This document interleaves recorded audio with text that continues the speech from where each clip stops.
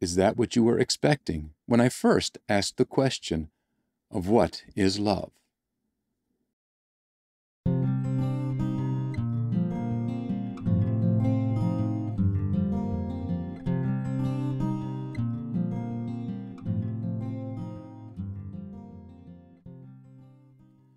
Hello.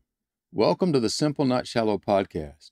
My name is Charles, and this is the Coffee Side Chat series, so named because of this beautiful cup of coffee sitting on the counter right beside me. And I do hope you have a coffee sitting beside you. Conversations are always much more pleasant over coffee. And we are coming to you from the very hallowed halls of my kitchen university. My kitchen. What better place than the kitchen counter to stand around while we talk, laugh, and learn together, as we kick an idea or two around while sipping on that very beautiful cup of coffee. And while looking at those ideas through the lens of what it means to be a Christian. I mean, how else are we going to grow in and live out our Christian faith?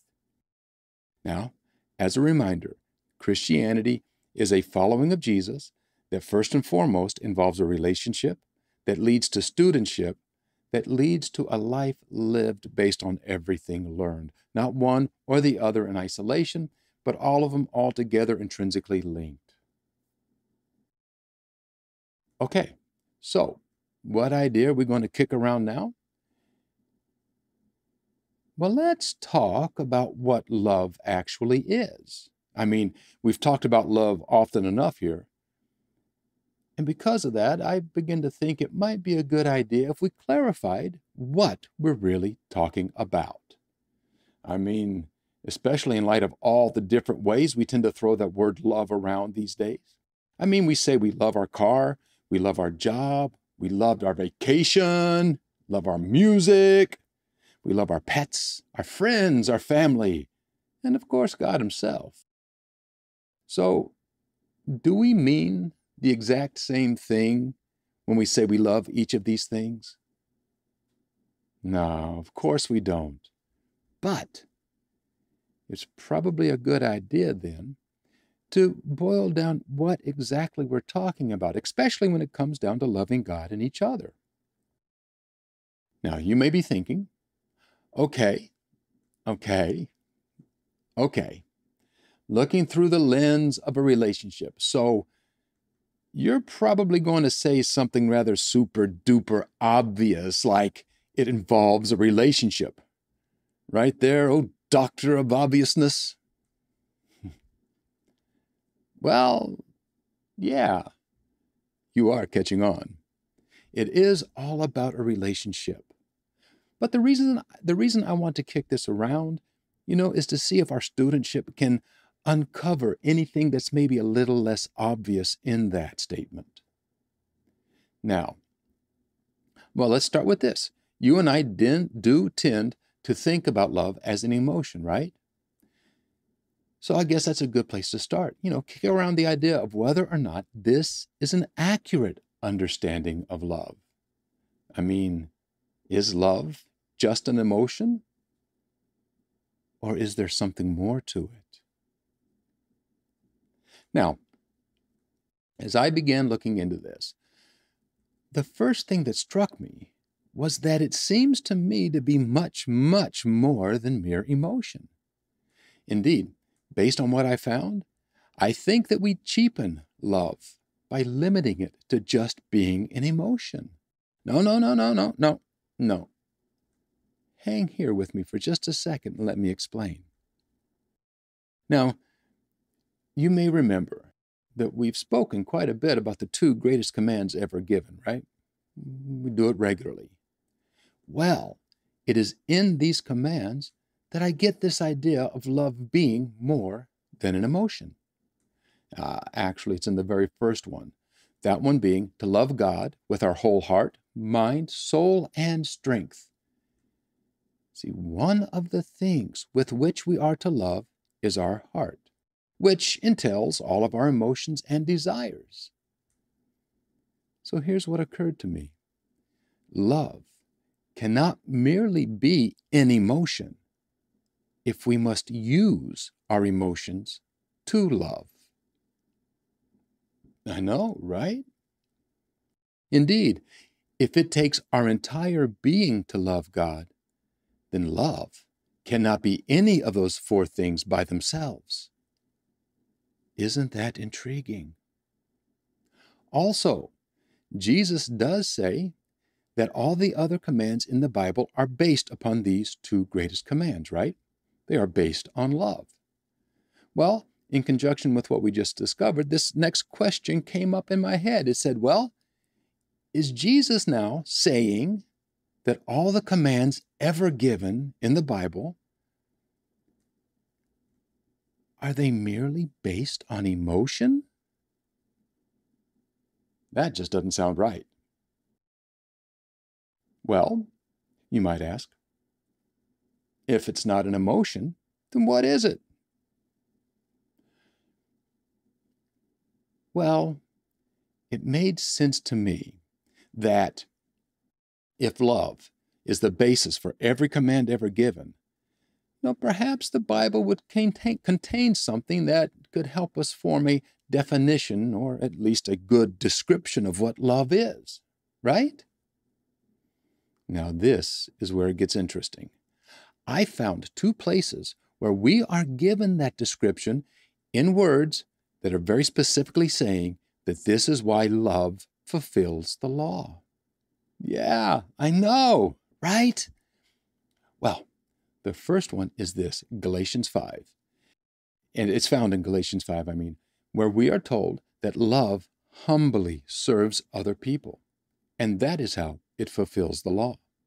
And then in Romans chapter 13, we are told that the reason love fulfills the law is because it does no harm to a neighbor. So, love serves others and does no harm while doing so. Not a bad description, is it? But, I admit that does seem a little bit incomplete. Wouldn't it be nice if a more detailed account of love could be found somewhere? One that says more than simply, it does no harm. How does it humbly serve other people? So I kept looking, and I found a couple of very interesting things. First, I found 1 Corinthians 13. And see if you think these help describe or fill out what it means to do no harm. See, here we are told that love is patient and kind and does not envy, boast, or become arrogant. It is not rude, not selfish. It is not easily angered. While it keeps no record of wrongs done to it, it does not delight in evil. It rejoices in truth. It always protects, trusts, hopes, and perseveres. And it never fails. That's pretty impressive, right? And then in 1 Peter, I found where love forgives. See, all of this certainly fleshes out what the phrase does no harm means, does it not? Now,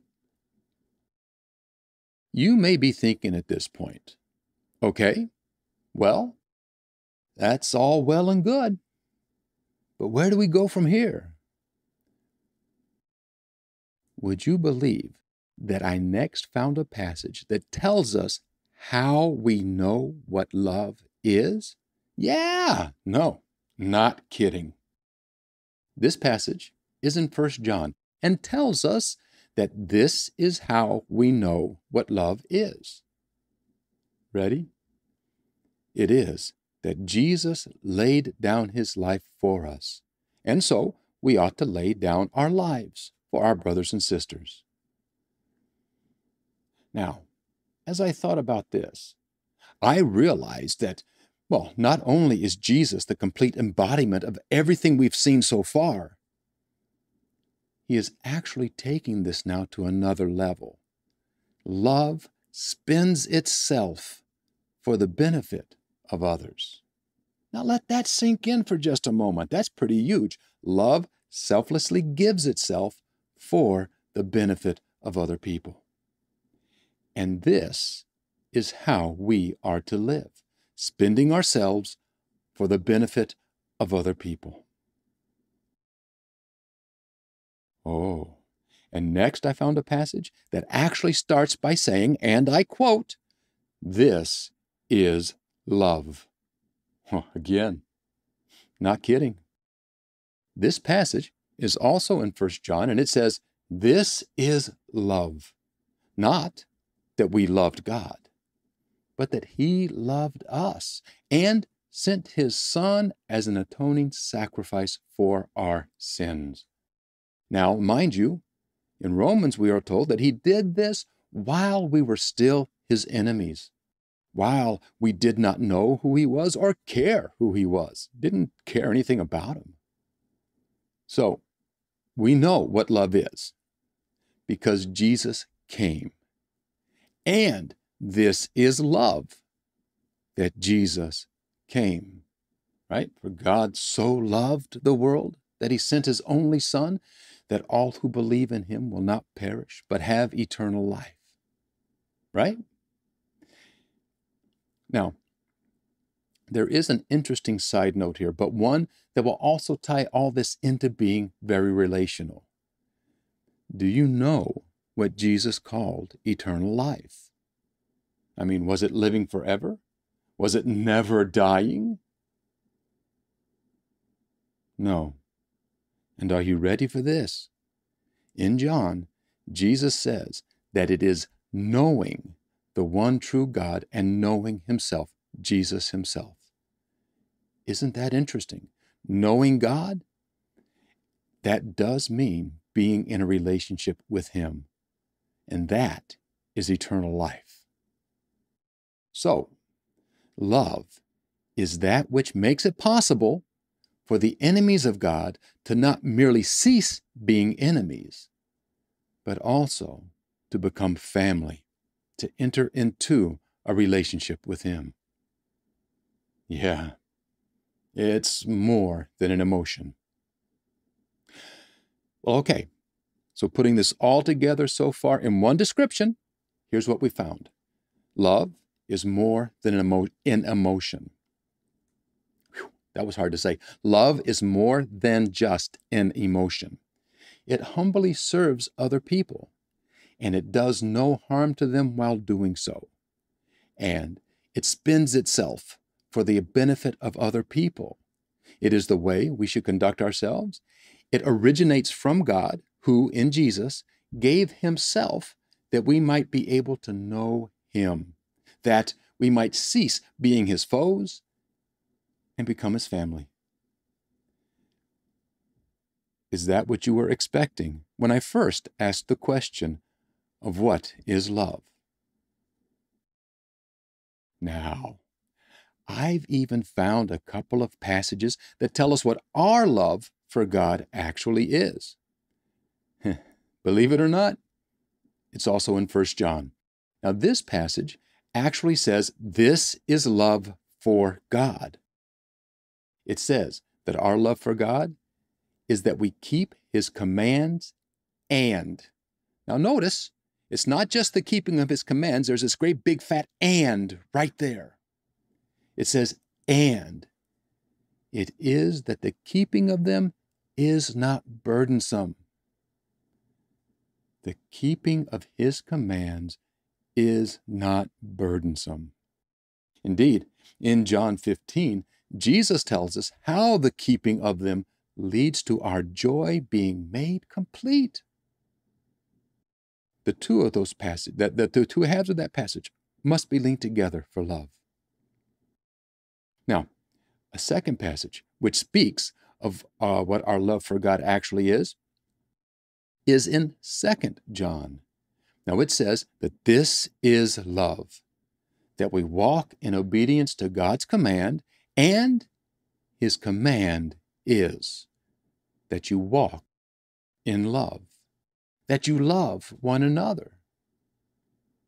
So this is love, that we walk on the pathway of love. Now, before you go and say, well, that's a bit esoteric there, brother, think back over all we've been talking about so far. How love humbly serves others, does no harm, does so much good. How it selflessly seeks the benefit of the other person. Doing all of this is walking on the pathway of love. No wonder in 1 Corinthians, Paul refers to this as the most excellent way. And it's no wonder he continues on to say that no matter what else we know, no matter what else we do, it is worse than meaningless if we do not love. So, to tie this all up together, our description of love has become this. Love is more than just an emotion. It humbly serves other people. It does no harm to them while doing so. It spends itself for their benefit. It is the way we should conduct ourselves. It originates from God, who, in Jesus, gave himself that we might be able to know him, that we might cease being his enemy and actually become his family. And finally, love involves conducting ourselves daily in love, in walking on the pathway of love. For love is always active towards others. And did you notice? The Bible never mentioned our doing this if we felt like it. Feelings don't enter the deal. So, I really don't want to beat a dead horse here, but it's very important to grasp this concept that feelings, our emotion, is not love. Well, there you go. There you have it, and there it is. A very beautiful description of love. Yes, we've only managed to get a description of it and not a definition of it. And yes, there could be a much fuller description than we've had time to formulate here during our time together. I mean, it is a very vast topic, and we've done the best we could in this short episode. I do hope that you find this description to be a very good starting point for further exploration of love in the Christian faith, to see how it cannot be discounted as mere emotion, but actually seen for what it truly is, an integral part of our walk with God. And perhaps that is the best description of all.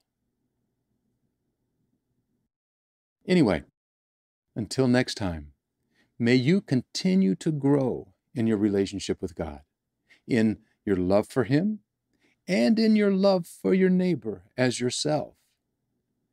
And, well, take it easy. Take it slow. And may coffee into your cup always flow.